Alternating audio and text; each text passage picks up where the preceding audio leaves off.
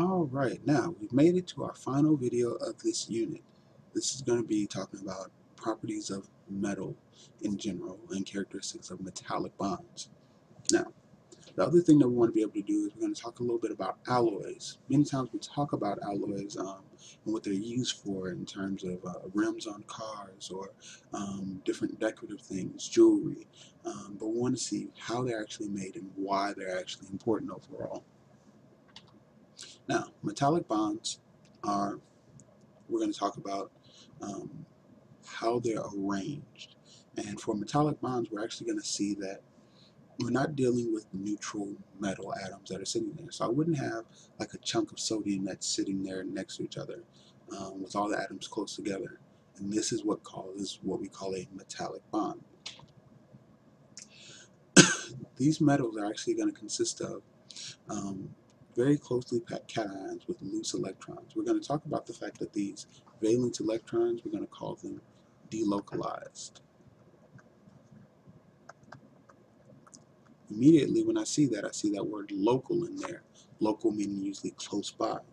Now, when something is delocalized, it means it has the ability to move and to go about in different directions and locations.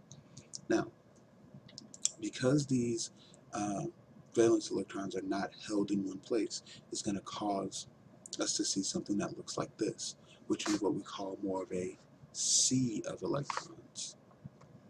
So we have these metal atoms, the nuclei, that are right there in the middle, and then they're completely surrounded by electrons. Sorry. Now, this is actually going to, if I go back, this is actually going to give us some of the different properties that we always talk about, looking at things like magnetism, why some metals respond to magnets and others don't, just because of how those electrons are scattered about. Also, why when you beat on metals, we talk about the fact that they are malleable and that they're ductile. This explains actually some of those properties. Why? Because as I take a sheet of metal or a piece of metal, there's actually space, if you notice, between each of the nuclei. They're not all jam-packed together. There's some space for them to move. So as I take my hammer and I beat on it, and I beat on it, beat on it, it's actually going to bend and begin to get closer and closer and closer and closer. This allows it to become thinner and to be useful in many different ways. Now, why are alloys so important? Sorry. Alloys are going to be a mixture of two or more metals or elements. Example, we have brass, which is an alloy of copper and zinc, or steel.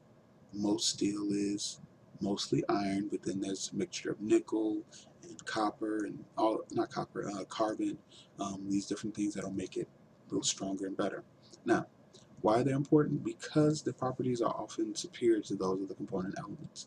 If I were to take a piece of iron and sit it outside and it rained for a few days, and then it stopped, it dried up, different things like that.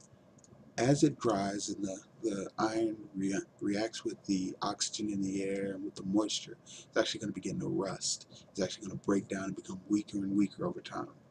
But if I join that iron with nickel and with carbon and with some copper and some other minor metals that are also going to be put in there, it's going to take on the properties of those metals as well. And so it may be more rust resistant. Now, didn't say that it won't always rust, because there's some situations where it still will rust over time, but it will take a longer period of time to have that change, that chemical change, take place. And this is the reason why we actually look at a lot of alloys. Why are they important and why we want to use them? Because if I have this original concept or original substance, I can actually improve upon it and make it better, so that I can use it for a wide array or many different purposes that maybe no one else has used it for before.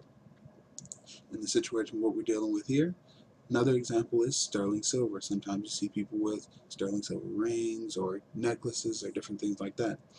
But sterling silver is actually 92.5% silver. Now, still overwhelming majority of it is silver, but it also has copper in there. Why? The copper makes it a little bit more durable, a little bit harder.